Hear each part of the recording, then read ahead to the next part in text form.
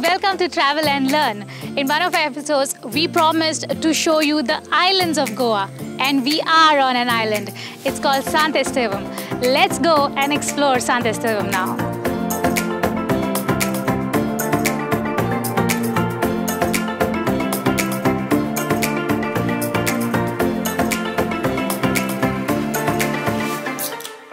St. Estevam is the fourth largest island in Goa.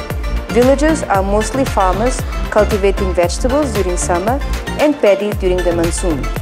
Portuguese rightly call this island Ilha Verde, that is, Green Island.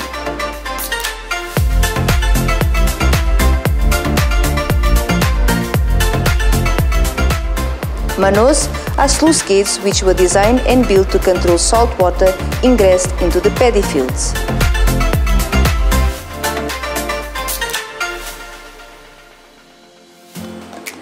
There are two routes that one can take to reach the island.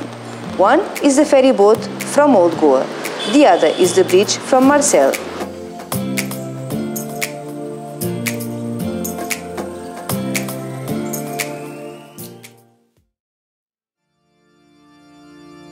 The first conversion to Christianity by the Jesuits took place on this island in the year 1550, and the first church was built in 1575. The present church on this island was rebuilt and consecrated in the year 1759.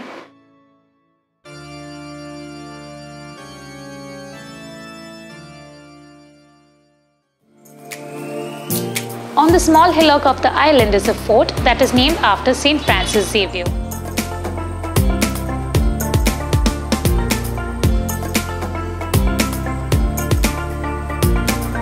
A few meters away from the fort is a beautiful shrine with a statue of Sacred Heart of Jesus, which was brought from Rome by Padre Antonio Leandro de Rosa.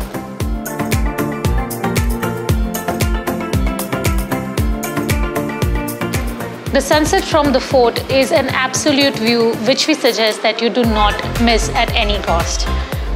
See you next time. Bye!